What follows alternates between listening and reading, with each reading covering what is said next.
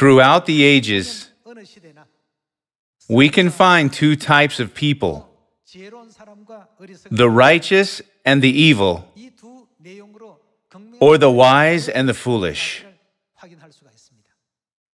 In Genesis, there were Abel and Cain. Cain became the first murderer in human history by killing Abel. Thereafter, the forefathers of faith like Abraham and Isaac appeared. Who came after Isaac? It was Jacob. Esau and Jacob were twins. Between the two, one always thought of the future, while the other only looked for ways to avoid temporary hardships. By looking at the contrast between them in Genesis 25, we can learn that the wise live a righteous life, preparing for the spiritual world, and the foolish live a wicked life, only seeking temporary comfort. Let's see Genesis chapter 25, verse 29. It says, "Once when Jacob was cooking some stew, Esau came in from the open country, famished. He said to Jacob, 'Quick, let me have some of that red stew. I'm famished.'" That is why he was also called Edom. Jacob was cooking some stew. This is the story about the lentil stew. "Let me have some of that red stew. I'm famished." Verse 31.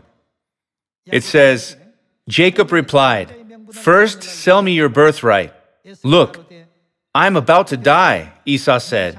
"What good is the birthright to me?" But Jacob said, "Swear to me first." So he swore an oath to him, selling his birthright to Jacob. Then Jacob gave Esau some bread and some lentil stew. He ate and drank, and then got up and left.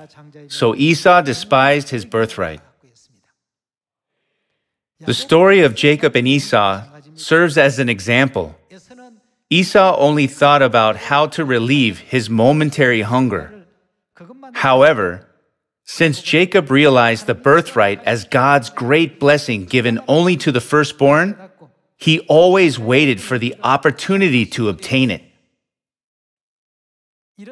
Finally, there was an opportunity for Jacob to gain Esau's birthright in exchange for the red stew.